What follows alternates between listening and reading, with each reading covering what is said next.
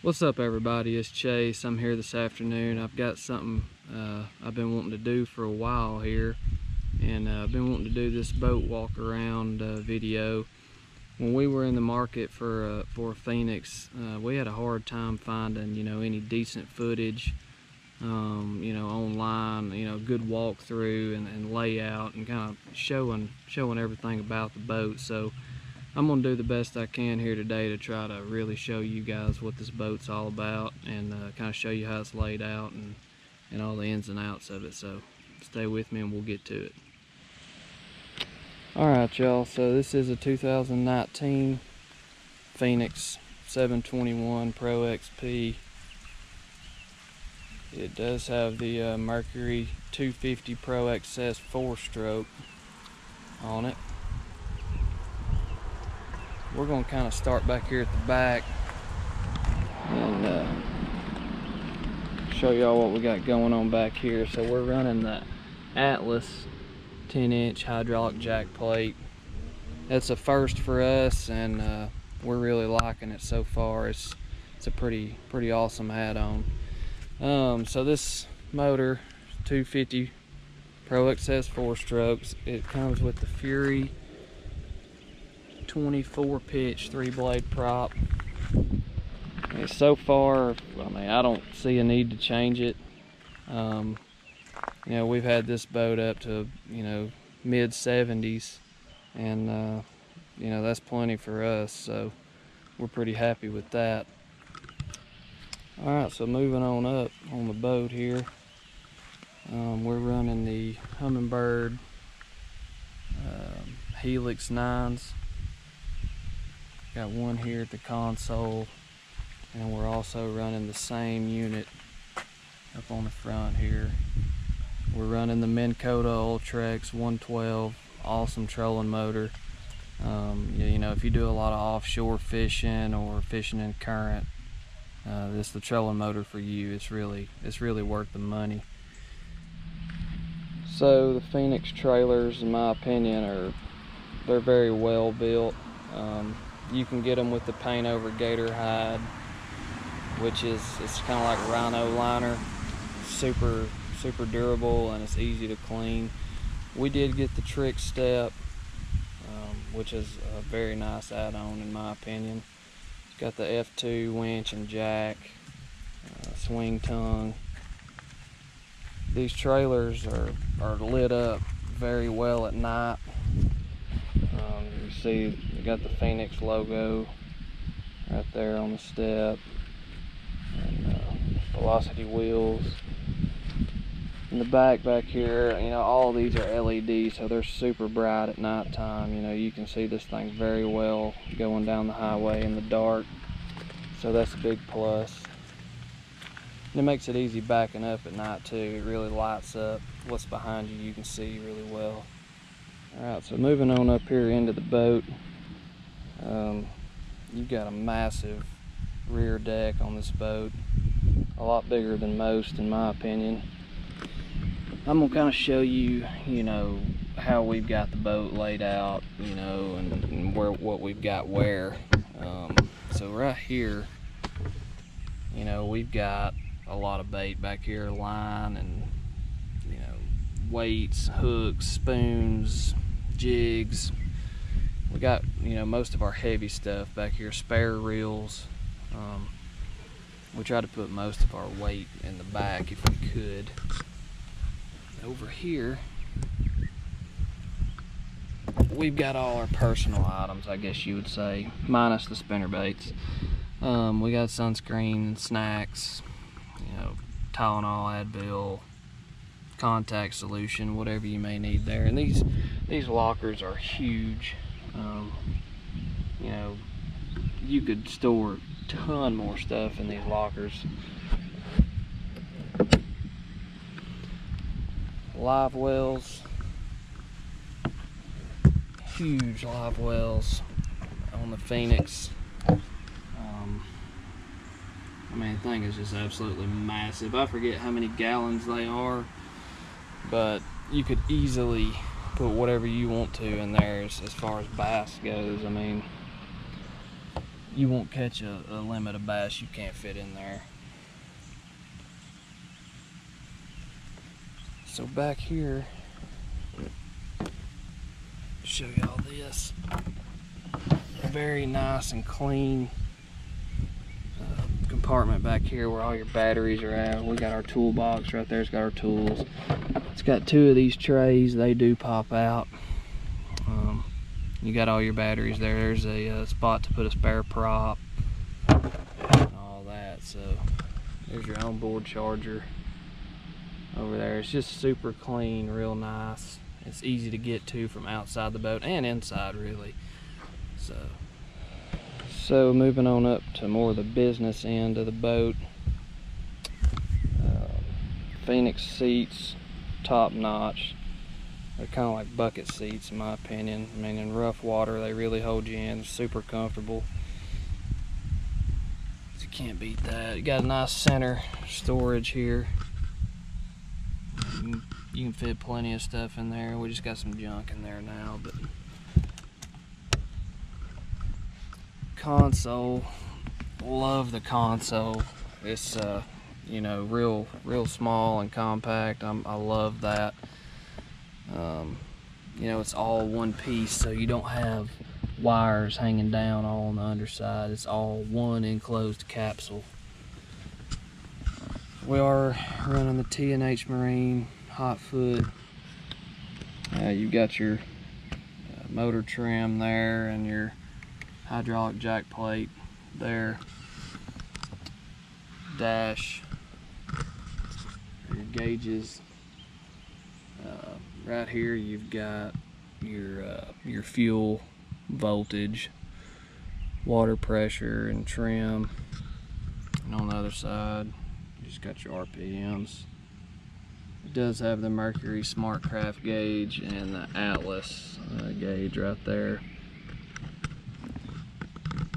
As far as the switch panel goes, I'm a big fan of it. I really like the way they've got this thing laid out. You know, and it's super simple, so you can keep extra parts in the boat, extra switches for it. So if you have one go out, you know, it's a $2 or $3, you know, maybe a $5 fix. That's where on some of your other boats, it's one, you know, big digital cluster. And, you know, if you have something go bad, you got to replace the whole panel, which can get pretty expensive. So really like that. You get all kinds of neat features with the Phoenix. You know, right here is a little tie-up cleat, just pops out. So, you know, if you're by yourself, you don't even have to get up to tie your boat off. You got a little tray right here to put, you know, cell phone, whatever you want to put there, cup holder. Something I forgot to mention too, on the center console or compartment, you've got 2 cup holders and you've got 4 spots for pliers. So definitely not going to run short on plier storage in this boat. You can put all the pliers you want to in here. So right here's the cooler. It is a smaller cooler, but you can fit plenty in there. I mean, we probably got 9 waters, Coke, body armor, a little Frog Talk chili pad in there, and it's not even halfway full, so you got tons of room there. Right here, these little compartments are nice. That's where we've got all our dip dyes and spiket markers. And we've been using this as our kind of our junk drawer, you know, as we cut baits off. Instead of piling them all up in the floor, you just throw them in this tray and clean it out in the evening when you get home. So that's pretty nice. Another neat feature is the in-floor net storage. I mean, you can fit a pretty big net in there. I will tell you from experience, if you've got the Ego model net that has the extendable handle, it will not fit in there. So, you know, you probably have to get on Phoenix's website and order one of the nets that they offer that's, you know, made to fit in there perfectly. So I've got this rod laid out here on the front deck. It's a KVD crankbait rod, 710.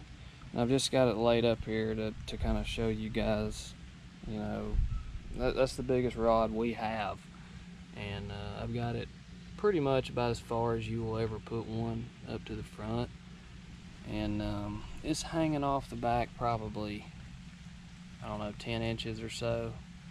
So I mean, it's not bad. I mean, it's not as bad as it may look or seem. So the rod lockers and all these compartments are lit, you know, at night, early in the morning, whatever. We've got probably close to 20 or 25 rods in there. I mean, it is full, but you could cram more in there. I mean, you got this little cactus, you know, holder back here in the back, and then you've got the tubes up here in the front. But you could take those out and probably squeeze a lot more rods in there, but we're leaving them in for the time being.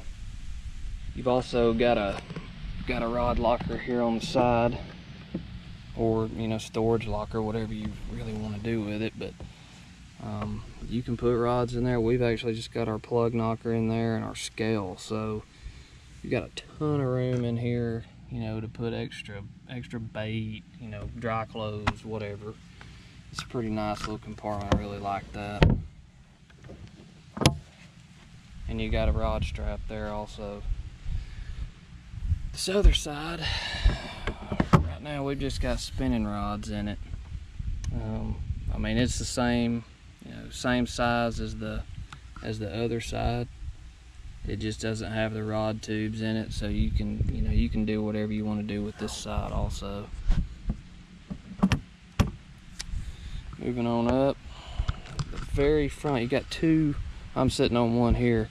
This is the very front locker, and this thing is huge. It goes way up under there, all the way to those seat post holes.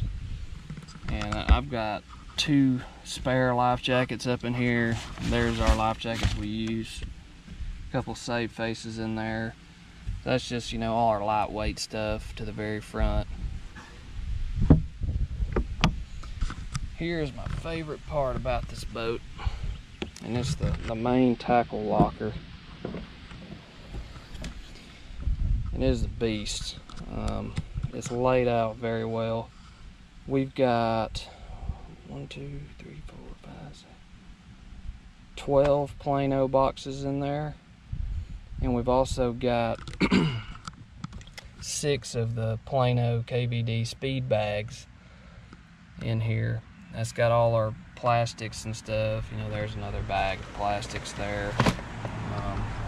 You can fit just tons of stuff in there. There's my little box for my tungsten weights and hooks.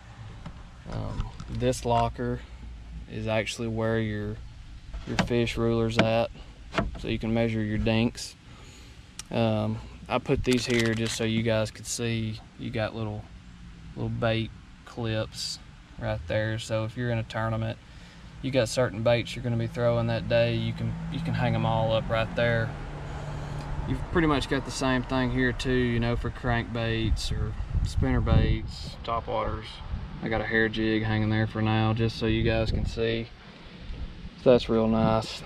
Another thing I love about this compartment is the Phoenix snake light here. This thing pops out, and you know, if you're tying on early in the morning or late in the evening, you know, in the dark, whatever, you can move this thing wherever you want it, and very bright, and then it just goes right back down in here and stores nicely in this little spot. So it's out of the way, nice and clean, and it's a very helpful feature. I did measure some dimensions for you guys, just so, you know, if you're looking at the 721, it kind of gives you a little bit better idea, you know, something to compare it to. So I took a measurement from the back of the trolling motor pedal right here across the front deck, not across the outside of the boat, just carpet width. So right there, you're 50 inches. And then back here at the very back of the front deck, you are 75.5 inches right there. And then the deck length from here to the very front of the carpet, you're 87.5 inches. You know, so it's a good size front deck, plenty of room up there. You know, we fish 2 people to the front all the time, and we don't ever have any issues with it, so we're really liking it.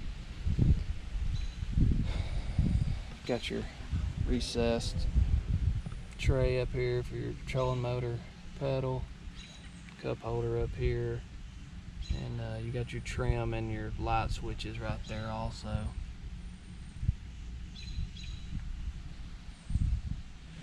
So I did take another measurement for you guys. If you get the trick steps, you can see right there, you can see where the pin is on the swing tongue. Trick step actually sticks out further than the swing tongue. So, you know, if you're really, you know, crunching inches on fitting this boat in your garage or something, and you're looking at the trick step, let it be known that this does stick out further than anything on the front with the tongue, you know, collapsed. So I pulled a dimension from the outermost point here to, let me walk back here and show you. And I pulled this, you know, measurement with the motor trimmed down, and it was to this point right here, which is the outermost point on the motor, and it's 24 foot 1 inch from what, you know, I could measure. So that's just something helpful for you guys looking at going with the trick step. So guys, that's pretty much it. I tried to be as thorough as I possibly could, you know, and kind of really show y'all everything, and you know, kind of show y'all how we've got the boat laid out. I hope this helps some of y'all out, you know, that are looking to get in a Phoenix, especially the 721.